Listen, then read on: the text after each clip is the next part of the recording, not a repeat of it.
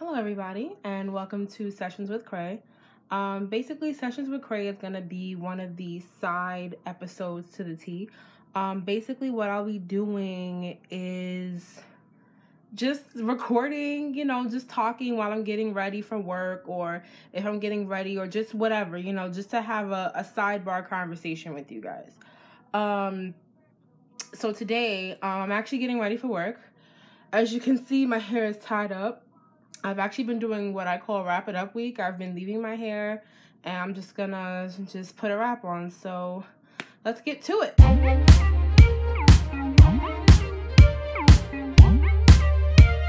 So this week, what I wanted to talk about was what we discussed on the show, actually. So this week, if you watched this week's episode of The Tea, if you didn't, stop this video, go watch it right now. What we talked about was support. And I needed more to say, but I just couldn't say all of it, and I couldn't think of everything I wanted to say. So I'm going to say it right now while I'm getting ready. So I wanted to elaborate more on it. I'm trying to figure out what I want to do with my head wrap today because I've been doing epic failures all week. But, so what I wanted to discuss this week was, to add on to the support. And I feel as though some people confuse support. Give me one moment.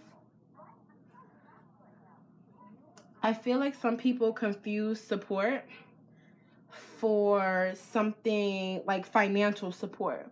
Like, I just feel like instead of giving me the support, you think I'm like, people will be like, I need you to support me. Essentially, that's the beginning of the conversation. I want you to support me or support me. And the first thing that person is going to ask you is, well, how much money do you need? And it's like, but I'm not asking you for any money. I'm asking you to support me. What's the problem? So, that's like the initial conversation that people have. And it's like, listen, this is not what I mean when I say I want support from you. I'm not saying I want financial support.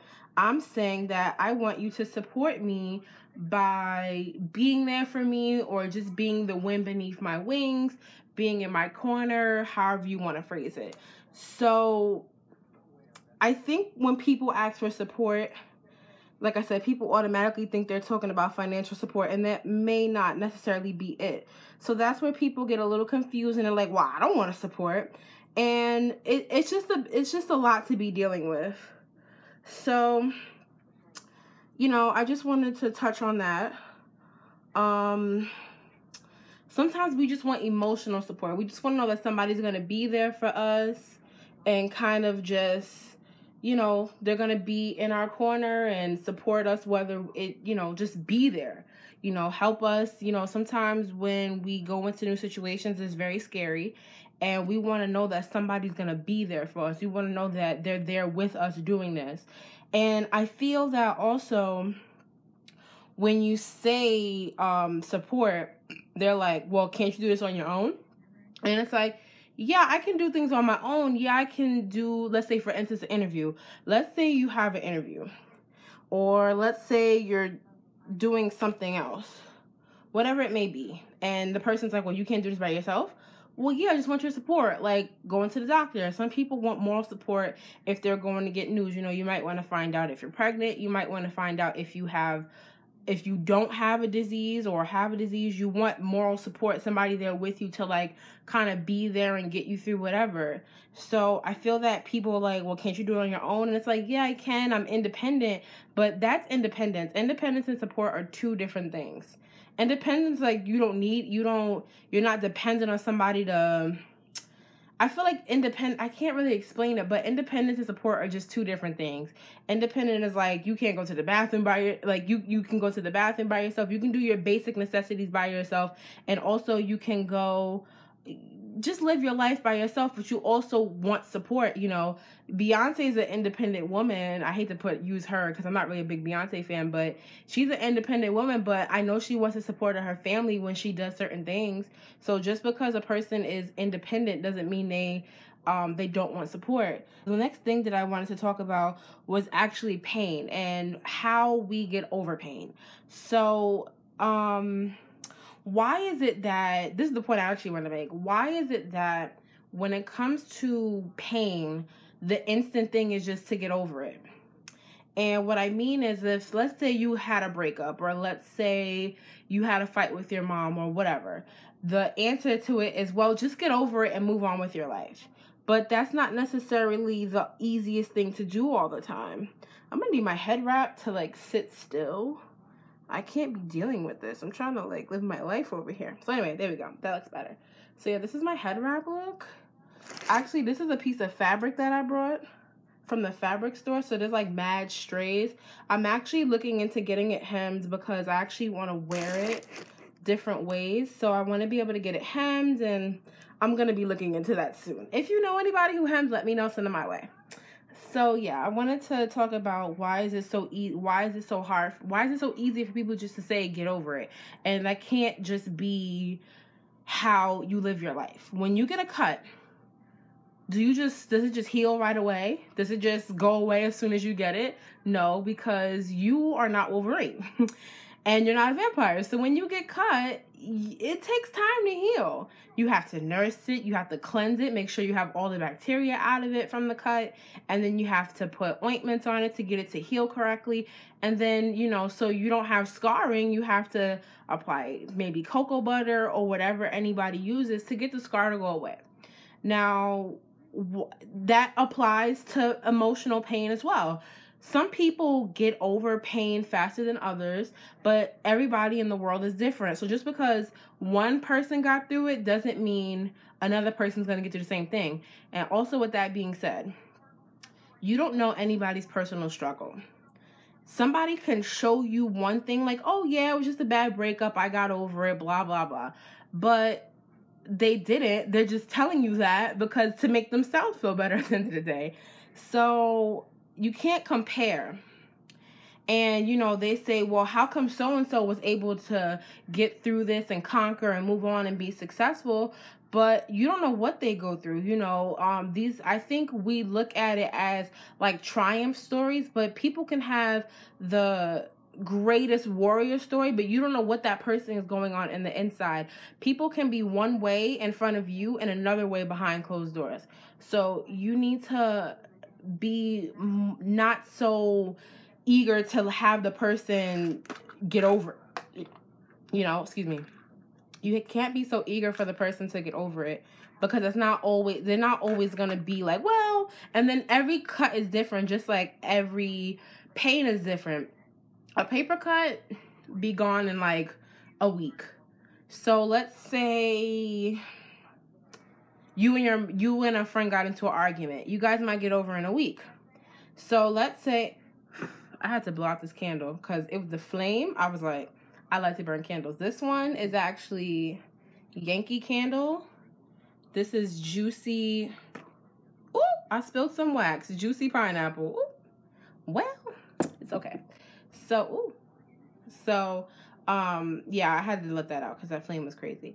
But, so back to the cuts. You know, you get a paper cut, you know, you and your best friend fight, it'll be over in a week. But let's say you step on a piece of glass and you get the glass out your foot. But let's say it stays in there for a while because you're being stubborn and you don't want to get it out. You have to go to the doctor to get it removed. Now, let's say you have something that's a deeper wound. Let's say you and your boyfriend broke up or you and your girlfriend broke up and you need counseling. In some sense, you might need a night out with the girls. You might need, I don't know, wine session. Some people might even need therapy if it was that deep. You know, some people go through deep depressions. So you might need to deal with that in a deeper way. But let's say you have a pimple. Let's say you have acne, and some people have acne scars that are there for they're pretty permanent. You can get rid of them, but they're pretty permanent for the most part. So with acne scars, you know, like I said, they're there and they're visible. So let's say you had a troubled childhood and something bad happened in your childhood. For some people, that can stay with them for the rest of their lives. Some people have acne scars for the rest of their life. Some people are able to use ointments and creams and take care of their skin, and it pretty much goes away. After a while, it'll be gone, and you never have to worry about them again. So you just have to understand that everybody is different. Everybody's situation is different, and you can't just say get over it. And the last point I wanted to make, continuating with the get over it, I think that's an old school way of thinking. And I know because I have pretty old school people in my life. And I think that when they were growing up, that it was like, well, this happened, so you have to get over it. This happened, well, you have to get over it. And it's like, that's not necessarily the best way to deal with it. Because at the end of the day, you keep sweeping all that dirt under the rug. You're still going to have dirt on the rug. And one day, eventually, you're going to have to throw it in the garbage. So you can't keep sweeping all your pain under the rug and saying get over it. You have to actually sit out and talk about it. And it takes nothing to talk about a situation. I'm not going to say it takes nothing. It's easy just to heal and move on. To heal. And when I mean heal, that can be anywhere from 2 days to 5 years. You need to be able to heal properly because that's going to affect everything. So, like I said, the 3 main points that I made today were: support doesn't always mean financial support. We need emotional support as well. And just because you are independent or a person is independent doesn't mean that they don't need support. And point number 2 was that get over it needs to be a thing of the past. We can't just get over it. Getting over situations is not something that is just something light. You can't take something like that lightly.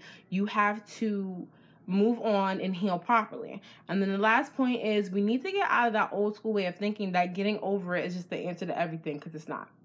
So, on that note, I'm going to finish getting ready for work. As you can see, my head wrap is done. I'll do a little twirl for you guys so you can see. All right, so just don't forget to like, comment, and subscribe to our YouTube page. Again, this is Robert Cray of the Tea signing off, and I will see you guys next week on the Tea. Bye, guys.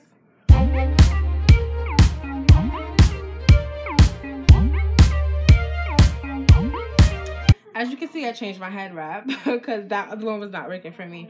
But before I go, I also want to dedicate this video to my godmother,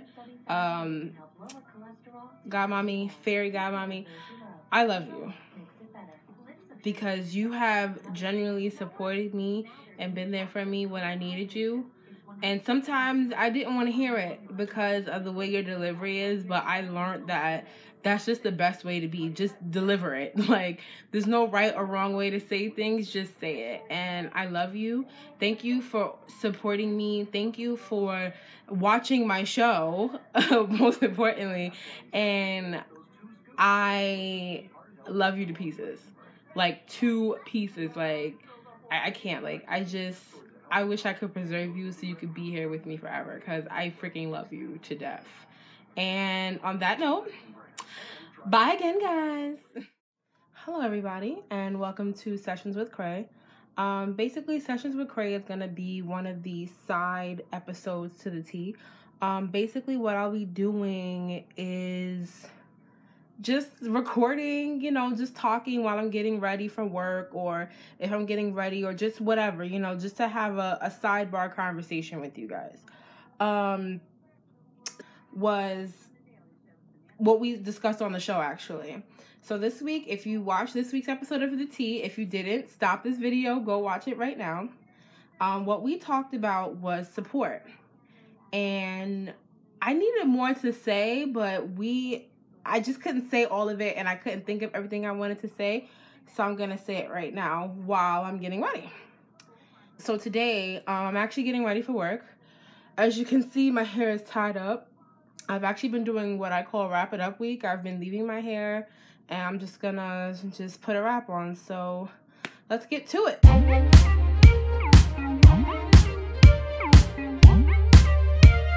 So this week, what I wanted to talk about, so like I said, I wanted to elaborate more on it. I'm trying to figure out what I want to do with my head wrap today because I've been doing epic failures all week. But so what I wanted to discuss this week was, to add on to the support. And I feel as though some people confuse support. Give me one moment. I feel like some people confuse support for something like financial support. Like, I just feel like instead of giving me the support, you think I'm like, people will be like, I need you to support me. Essentially, that's the beginning.